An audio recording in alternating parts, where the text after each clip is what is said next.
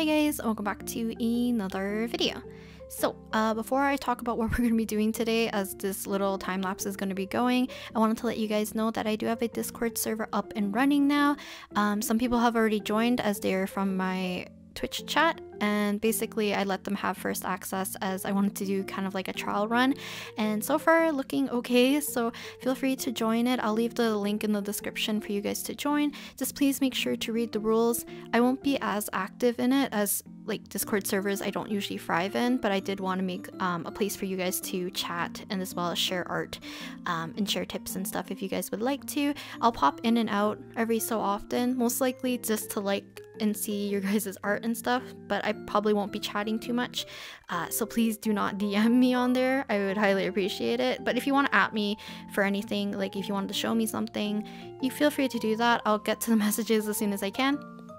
But for today's video, also not really planned, so I wanted to do a sketching session just as like a warm-up for myself, but I ended up recording it and I decided that I wanted to draw my OCs with Pokemon partners or Pokemon companions basically. So I was kind of thinking of what kind of trainer types each of my OCs would be kind of like maining, if that makes sense, like if they had a specific type of Pokemon that they had. So in order, I'm going to be drawing Maseki first, then Sato, and then Akemi, and then Koji. So that is the order I'm going to draw them in, as well as I'm going to scrap these sketches pretty much right away, because I was going to do a cute like sitting pose for everybody, and I was going to draw maybe multiple Pokemon for each of them, because I think I had at least 2 planned for each. I actually don't think I had 2 for Koji planned, but I had 2-ish planned, but in the end I'm going to draw them all kind of like standing across in a row, and I'm only going to draw them with 1 Pokemon with the exception of Akemi, and I'll get to that a little bit later. So I'm going to start off with Maseki. So I'm just roughing in the body, and I accidentally didn't hit record, so a lot of Maseki's sketching got lost. But here I have Maseki holding, I believe it's Swadloon, and the reason being is that I was like running through a bunch of different... Actually, let me go through all this first. I have Maseki with Swadloon, and then I have my OC Sato with the Alolan Sandslash. So Maseki with Swadloon is mostly because when I was running through like the different grass types that I think Maseki would have, because I think he would be like a Pokemon breeder, but like he would focus on like cultivating and growing berries and stuff probably. But also probably taking care of the Pokemon and stuff, because I think he would be good with taking care of like baby Pokemon, younger Pokemon, smaller Pokemon, any kind of Pokemon kind of thing. So I thought Swadloon would fit, because I was reading its like description, because I haven't read like some of the description of these Pokemon in like a long time, and it said like I think it can identify places with like lush area of forest or places that can grow plants. I don't know what exactly the wording was, but also it eats like the dead leaves, which contributes to why the soil and stuff and like the plants can thrive in that area. So I thought it'd be a very helpful Pokemon for Maseki. I'm also drawing Akemi with a Woobat and a Reuniclus. I don't know how to say this Pokemon's name. I believe growing up, me and my brother have always called it Reuniclus, but I don't know if there's actually a way to pronounce it. So yeah, apologies if I keep butchering its name. The reason why I gave Akemi 2 Pokemon, minus the fact that like I was gonna draw everyone with more than 1, is that Reuniclus is actually one of my favorite Pokemon, so I kind of have him look like he's kind of bothering Akemi, so maybe if I was in this lineup, he's actually my Pokemon, so maybe that's why he looks like he's trying to bother Akemi. And then last but not least, I have Koji, and I have Koji with the little Scraggy, so I'll get to that a little bit later. So I thought Maseki would fit like a grass type trainer, obviously, but I didn't mind that Swadloon was also part bug, so it kind of still fits. I also planned in the past, actually, because I've drawn Maseki with Pokemon before. I'll leave it up here, like around here, and I've done like several sketches in my sketchbook too. So I've drawn him with like Grookey, I believe Buddu. There's some like other Pokemon. I love the idea of Lotad too, so you could help water plants, and just like I love drawing Maseki with like such smaller, cute Pokemon, because I feel like he's the type to take care of like these kind of baby Pokemon or these smaller Pokemon. Just because he's the type to also take care and kind of like mentor Koji, which is the one I'm drawing right now.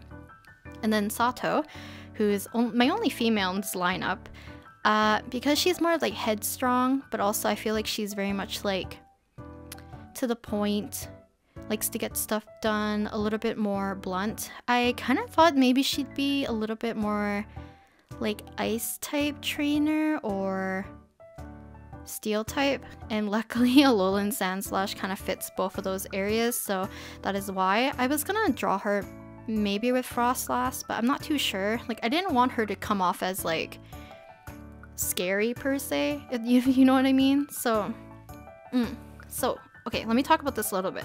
So my first intention of wanting to do even like these sketches and stuff, I wanted to play around in Clip Studio Paint a little bit more and just actually sit down and do some line work. So I kind of reverted back doing line art the way how I used to do it. So very thick lines, kind of like tapering, but also, I don't know, like I feel like it's more simple, a little bit more bold rather than like some other ones I've done in the past, especially like I think the Genshin Masaki one that I did. I did a little bit of thinner line work and I did a lot more detail in the clothing. So like I would include like the seams and try to make sure like the thickness of the clothing was kind of there. But for this, I kind of left it very like more like shapes. I didn't really kind of think about like the thickness or whether or not it looked more realistic looking. So yeah, I tried my best to vary up the line work. If I remember, I'll make sure to put all the brushes that I used for today in the description. I believe for sketching, I used the right Bodu pen as usual. And then for coloring, I used the soft paint brush that I had gotten from the asset store. And then this one, I do not remember the name, but it's some kind of like inking pen, like it's meant for inking, so I wanted to give it a go. And I think at some point you would have saw me fiddling with Gaomon's pressure sensitivity. So in previous videos, I actually set the pressure sensitivity, I believe, to, it's not set in the middle, but like after resetting a couple of times because I had to do some other reviews for other tablets and the drivers are not compatible, it reset it to 0, and I actually really like 0 a lot, especially for painting and stuff and just sketching. It just feels like more natural. But when using this brush, it was harder for me to get like thick and thin lines more seamlessly and easily. So I needed to push up the pressure sensitivity so that I didn't have to press as hard to get my darker lines, which is kind of nice. I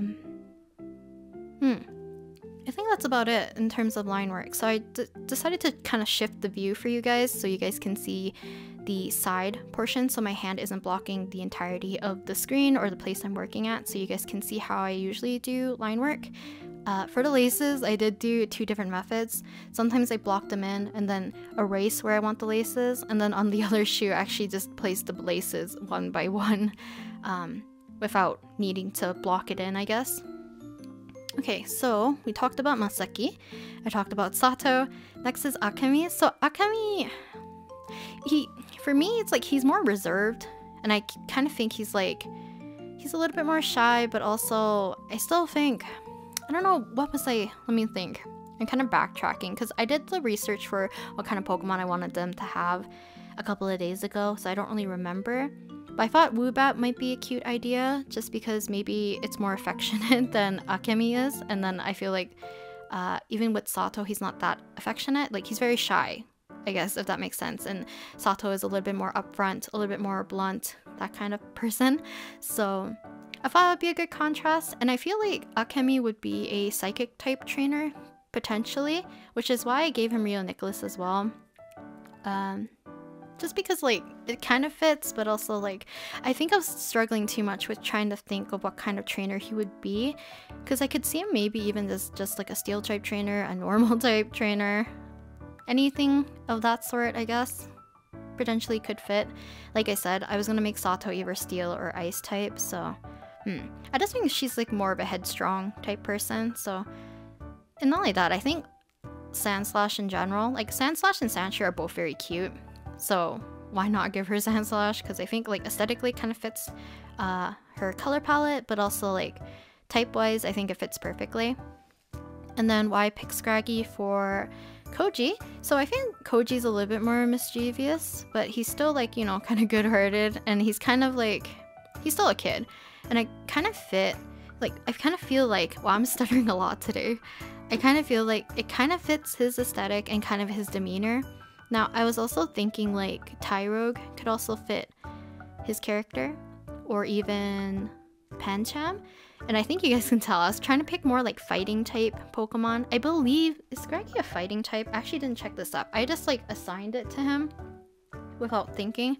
Oh, by the way, while I'm searching this up, I don't draw Pokemon that often. Like I said, I wanted to draw Pokemon more so that I could get used to drawing like non-human characters without jumping into drawing like animals, because I know I struggle with that. But yeah, I can't multitask. Scraggy is a dark fighting type. Okay, perfect.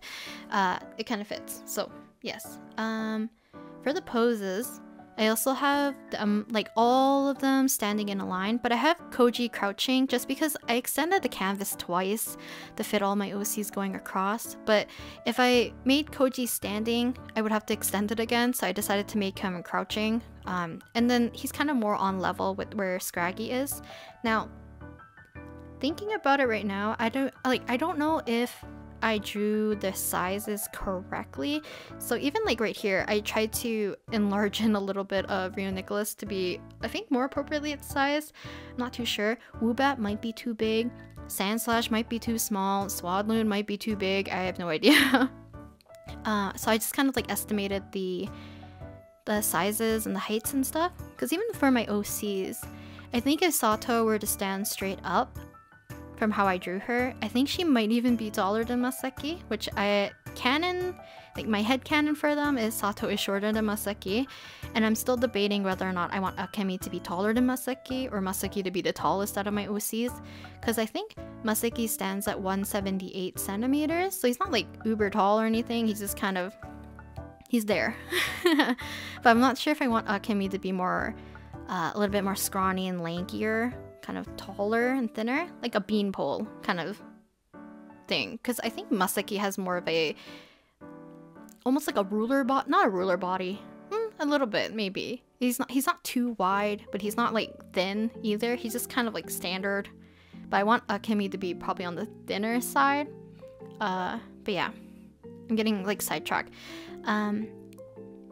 I think for the most part, so if I take in consideration the total time of filming, it said it was close to 5 hours. Now, I did miss a portion of Masaki's sketching session, so let's say it's close to 6 hours even, because I did include like the other portion of the sketching session, so maybe 6 hours in total.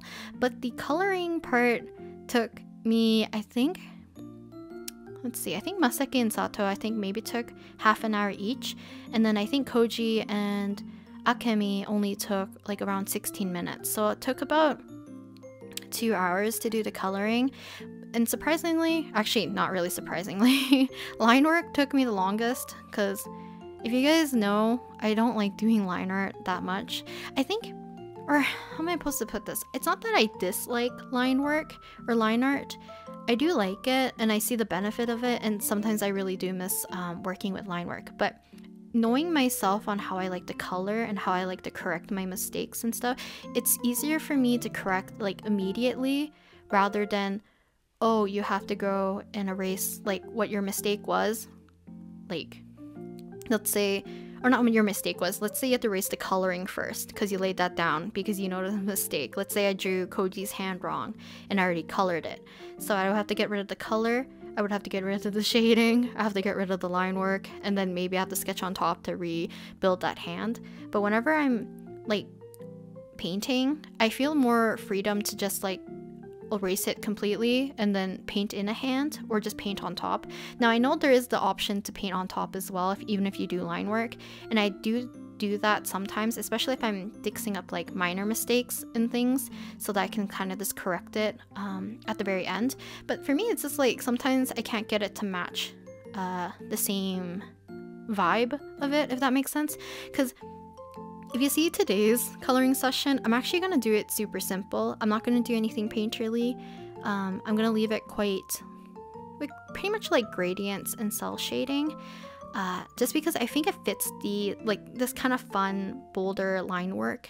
And, like, I think it's also because, like, I didn't want to fully render for people in a row by doing like all painterly. And I think if I had that plan, I wouldn't have done line work, because like I said, time-wise, line work actually took me the longest. But yeah, and I always have to check the correct mistakes and stuff. And I didn't notice this until someone mentioned it in my Masaki Genshin video, is that I had my like a second viewfinder open with the line work flipped. Now I only do this in Clip Studio Paint, which this is why I'm saying like it's more of a recent thing. So whenever I work in Paint Tool SAI, I never done that before, but I do think it's helpful to make sure that things don't look too wonky, because that's another thing like why I don't like doing line work. So because like sometimes I don't correct things in my sketch, and then when I line it as is, and then I kind of like hyper focus and don't realize to take a step back and be like, hey, like, you know, the hand's kind of weird, the eyes are off kind of thing. But having like the flip version kind of makes you see like a different view, as well as you can kind of see whether or not things look a little bit more symmetrical. Like I noticed that Masaki's face looked a little weird with his head like cocked to the side, or tilted to the left, but I decided to leave it because at least I corrected the eyes to be somewhat aligned. I just don't like how his head looks like that, because he's kind of giving me a little bit more of like, not like creepy vibes, too intense maybe of looking. But yeah, for coloring, I try to keep, how do I say this? I was trying to keep everything to a minimum still. So if I could, I was alpha locking the layers so that I could just do the colors directly on top of one another. The only things that I did separate, so I separate skin, the clothing and hair. So that's already separating them into 3. I did eyes and any like facial portions on the skin layer, so that's like everything together. And then for hair, I pretty much did it all in one layer. I think with the exception, I think Sato had maybe 1 or 2 layers more, and I think Koji might have 2. But yeah, for the most part, I can work with 1 layer for the coloring.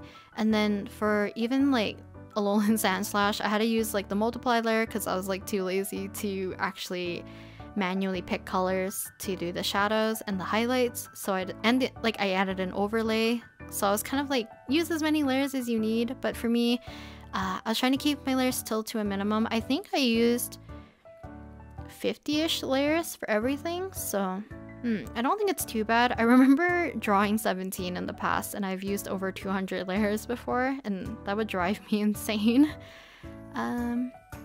But yeah, I kind of did the coloring a little bit differently.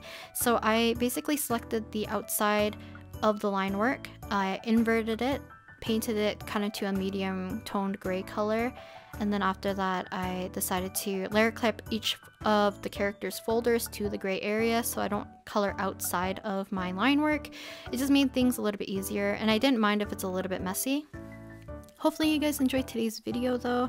I know probably the coloring is going like mega fast, but I wanted to focus to actually be mostly on the sketching and the line work today, as that was what I was kind of more or less experimenting. The way I'm coloring right now is kind of like akin to how I used to work whenever I did my 17 chibi work.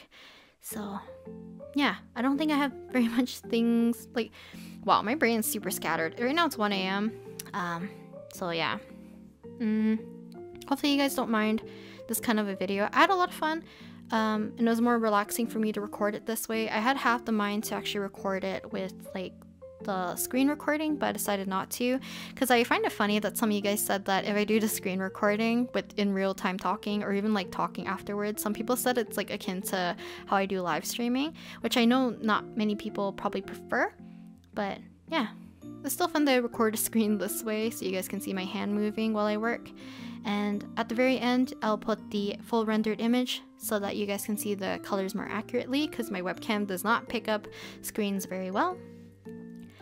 And I think that's about it. I'm probably not even going to go to sleep right now. I'm just going to render this video, and I'm going to finish sewing a plush, because that is my next goal for now. I keep picking up new hobbies or things I want to learn, and the next thing I want to learn is how to sew better. So I'll talk to you guys next time. Bye!